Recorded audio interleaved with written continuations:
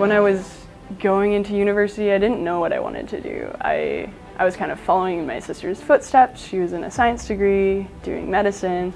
What I found at UBCO was that I could just explore new things. So being at the School of Engineering, I learned a ton. I was doing everything from mechatronics to control, and the thing that really put me on the path that I am on today was being able to talk to professors here, talk about, the research they're doing, questions we had about homework, because it's a difficult program, but like you learn so much, right? And you're always challenged, and so it's great to get input from professors and other people in your cohort too. And that was one thing that I really appreciated about UBCO, was like kind of the tight-knit community that we have here. And so just learning about the different things you can do with engineering and through research too, and being able to create and design new things, and learning that in a lab setting at UBCO was awesome.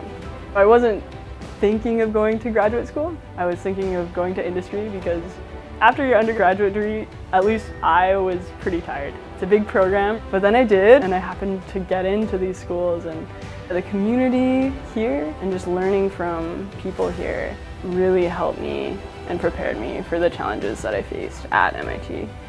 Hello, I'm Jessica Van Brummelen, and I'm a graduate from UBC Okanagan in the Mechanical Engineering program, class of 2017.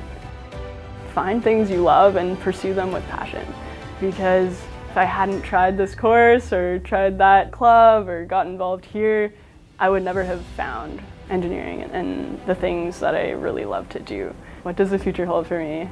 Finishing my PhD first. I really love teaching, so I think becoming a professor would be really cool for me. I'm not sure if I'll go into industry for a little bit and do that for a while and then come back, but I think eventually I'd like to get back into academia.